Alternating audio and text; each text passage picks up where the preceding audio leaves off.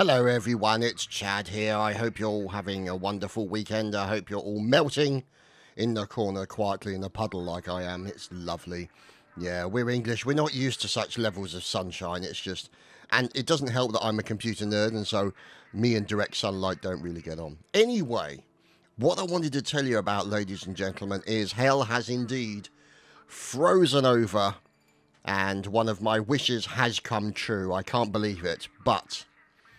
For those of you who are not aware, Rebellion have announced that they will be making a sequel to Evil Genius. Yes, I know Evil Genius 2 is in development by Rebellion, so could not be happier to hear that news. Looking forward to seeing what they come up with. Hopefully it will keep the same sense of humour and level of fun that the original had. So, what can I say? I'm really looking forward to this. It's literally up there in the top 3 of most anticipated games now, and I'm looking forward to seeing what Rebellion do. And to quote Total Biscuit, I really hope they don't feck it up.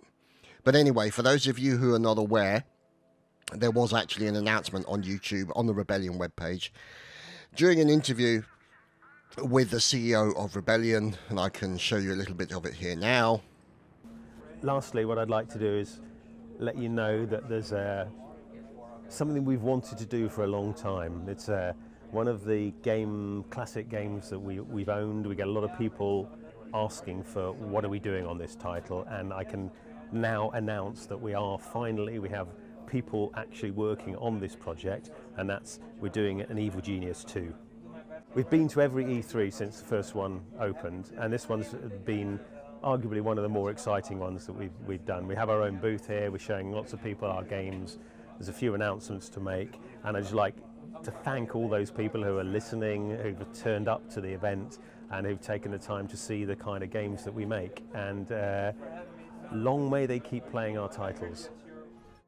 Well, there you go. Doesn't get any better than that. Anyway, just wanted to share this extra little bit of joy, which means...